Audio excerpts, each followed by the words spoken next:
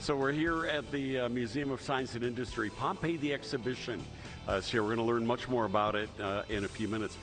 Right in the next gallery, they have an exhibit that we can't show you called Erotic Entertainment. And I mean, va-va-va-voom, there's some things in there. These Pompeians they found ways to entertain themselves.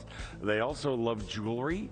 I mean, this looks like this could come out of any store, the jewelry. And, here's some, things that they used in their kitchens, cups and vials and bottles.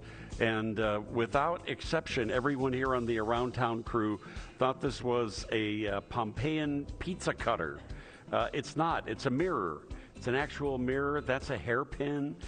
These are just, examples of everyday life, all things that were excavated after the Pompeii disaster in 79 AD. We're going to show you much more of it when we come back around town. Stick around.